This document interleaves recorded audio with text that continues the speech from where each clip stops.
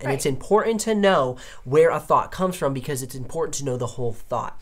The problem that we're seeing with the deconstruction of liberal education, which we talked about in our early episodes, was that you are told an idea, you're told who brought that idea, you're told how to think about that idea, and then you're just told to just go on your way and act out that idea.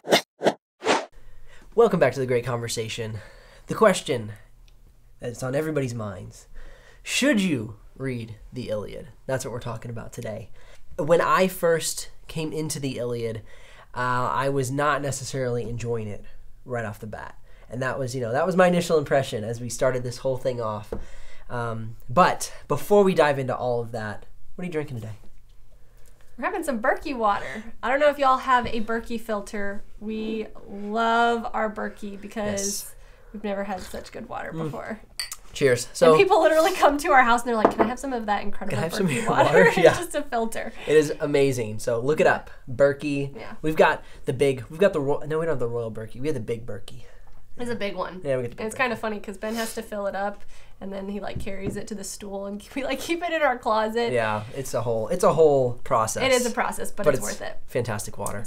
So what we're doing here today, if you're new to the Great Conversation, this is our journey through the great books of the Western world. So if you're new to the great books of the Western world, or maybe you're just getting into the Iliad, comment below. Let us know where you're at in the journey. We want to have this conversation with us. We've already had about 100 people following along, and it's continuing to grow. And those of you who are a part of our community, you guys are awesome. We are so grateful that you're joining us on this. So comment below. Yeah, and we're all doing it a little bit differently. Like Ben and I were reading from the beginning to the end. We're just going to go straight through. Yeah, there's a few different reading plans. We filmed a video on that. Yeah. But we're starting at the beginning and just reading through. And we're reading about 10 pages a day. That's our goal right now. Yeah. So we've got a lot going on in our lives. Yes, but we're doing our best. Okay, so should you read the Iliad? Is it worth reading? Is it worth reading? Yeah, that's what we're really talking about because we just finished the Iliad. Yes. And it was amazing, overwhelming, horrifying. New. We learned a lot. And so Ben and I really have had a lot of conversations about how when we closed the Iliad, what was our takeaway? And when Ben and I sit down and have a conversation, we think similarly, but this is the way Ben comes to the conversation. Okay, how am I supposed to apply the Iliad? What am I supposed to do with it, Annabelle? I'm a big one-liner quote guy.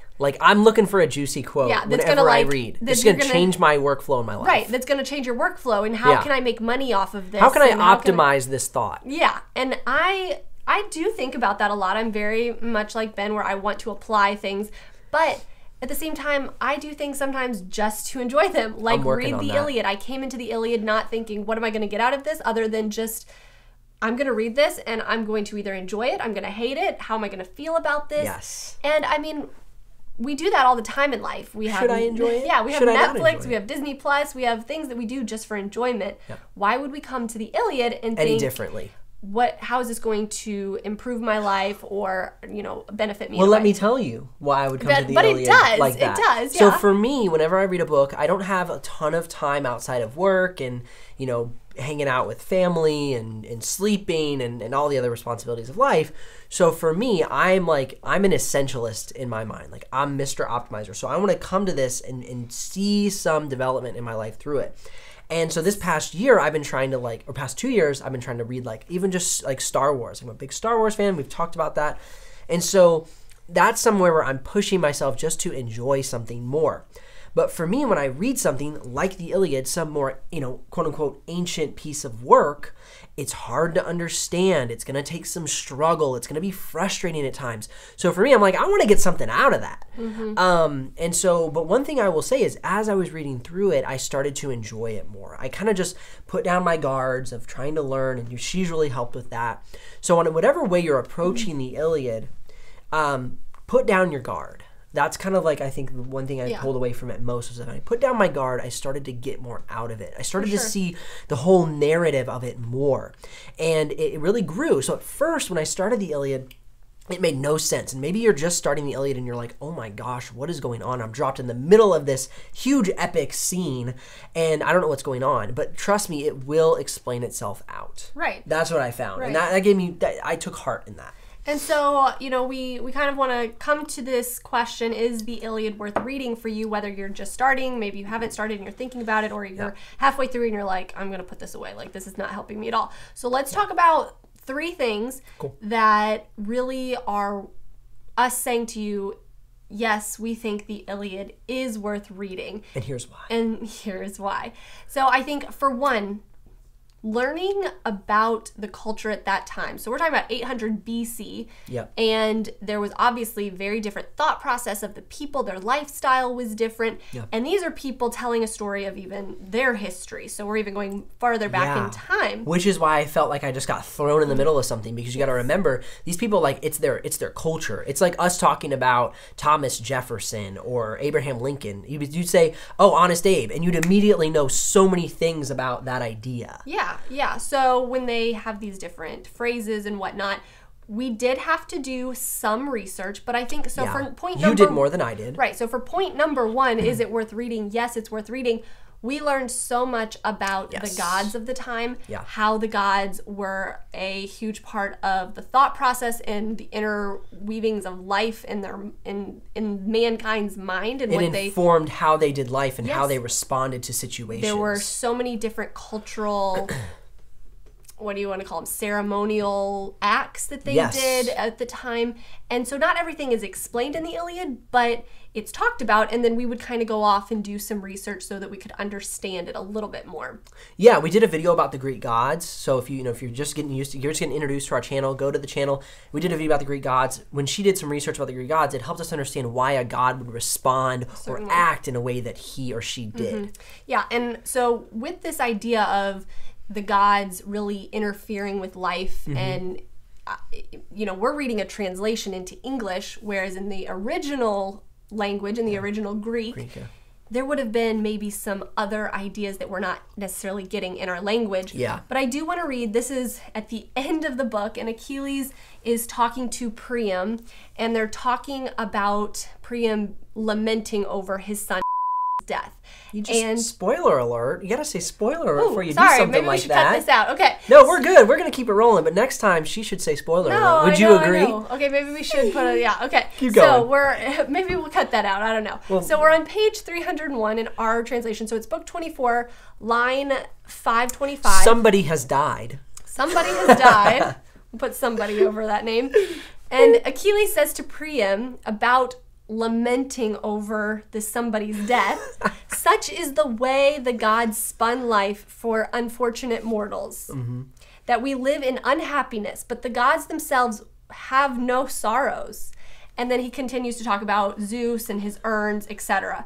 Which, as you're reading, let me interrupt, was actually kind of false, because we see a ton of sorrow taking place in the story of the gods that the mortals aren't privy to. Well, I wouldn't call it sorrow. I mean, it's more pettiness. They didn't have necessarily sorrow of like, my son died and I'm never going to see him again. He never gets to grow up. It was more like favoritism? Yeah, it's just pettiness and just fights, I think, but not true sorrow. Well, then continue on your point. My apologies. So that idea of this would have been true even in real life outside of this epic story, is that believing that the gods have this perfect life or petty perfect life, and we mortals are just down here unhappy, having to deal with the sorrow of life, of our children dying in war, of our children having to go off to war and we don't see them for years to come, our young children being taken away as slaves, wives being taken away as slaves. It was and in their intense culture that the gods were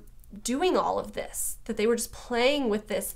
And so I think learning that culture, and it's so far removed from what we have to experience in America here today, was a learning experience and giving us perspective, I think. Yeah, I think so. And also, like, we talk a lot about in our initial introductions to the great books of the Western world, where we're talking about why we're pursuing this and what it means to join the great conversation.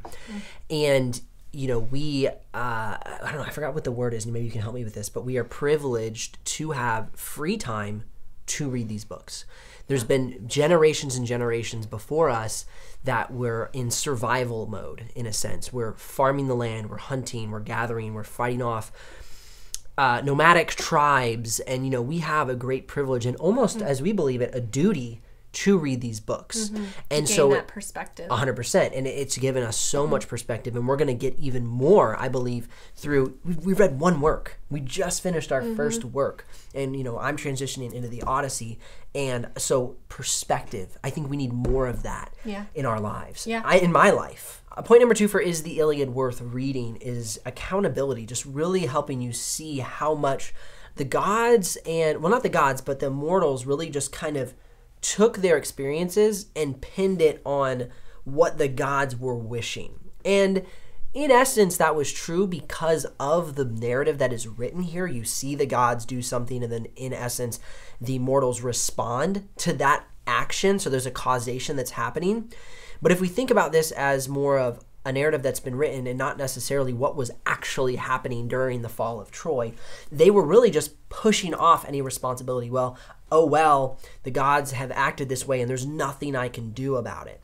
But really, like, the perspective it gave me is there were some warriors who would say, well, Zeus isn't for me, but I'm going to take action anyway. And so it really gave you a clear perspective of people who took action versus people who balked at their responsibility to take action and move forward. And point number 3 is the Iliad worth reading. This is foundational to the Western culture that most of us live in. So to really understand a lot of what we go through in life, like again, with point number 1, perspective, number 2 with responsibility, and then just bringing it together that this is a work that has informed so much of what we live in today. And so reading it, especially as you're reading the great books, like we said, we're going from beginning to end, so it's going to inform other books that we read. And then even just in everyday culture, understanding kind of where some of our ideas are coming from. And I mean, the gods are kind of in everything. I mean, Greek mythology is really woven through our culture. Absolutely. And so that's definitely important to understand where that foundation comes from. Where does it all start? And I know that we have not read through the different books to come, but we are anticipating through our research that these books are going to build upon each other. So if we don't start with a strong foundation, we will not know when we land on a previous thought where that thought came from. And it's important to know where a thought comes from because it's important to know the whole thought. The problem that we're seeing with the deconstruction of liberal education, which we talked about in our early episodes, was that you are told an idea, you're told who brought that idea, you're told how to think about that idea, and then you're just told to just go on your way and act out that idea, rather than knowing the actual idea and all the intricate surrounding thoughts of the idea. Because so many of these authors... Sorry, I'm not yelling at you. I'm just, I get excited about this. I feel like he's yelling at me a lot. Oh, come on. I get excited. He does. But all the authors that we are going to read in the Great Conversation, I mean, it is a guarantee that they had read the Iliad. And so they're going to share thoughts that they're not going to be like, this is from the Iliad, this is where this thought comes from. They're just going to have these ideas and we're going to have a previous knowledge of maybe where that came from. Well, just like saying it's the Achilles heel of that software product. You know, that comes from the Iliad. It comes from Greek mythology. It comes from the Iliad. And, okay, it doesn't come exactly from the Iliad, but there are references to the Achilles heel in the Iliad. You'll find them. One thing I want to point out also in that is if you don't read the Iliad, you'll be less prepared for the Odyssey, which I believe I've heard a lot about. A lot of people love the Odyssey. And I'm just getting into it. I read the first 6 pages, and immediately there were so many references to characters from the Iliad because it is a continuation. And immediately I was just emotionally engaged in the Odyssey. This person dies. This person's over here. This person comes down to help, and you know why they're helping because you know the character behind that person and how they interact with the mortals. I'm referring to a Greek god.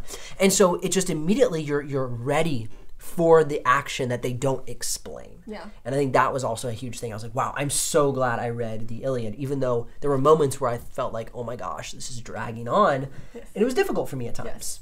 I mean, I think it will be. I think as we continue these books, there are going to be difficult days. And that is why we have cut out a small number of pages, 10 pages a day. We know we can do that.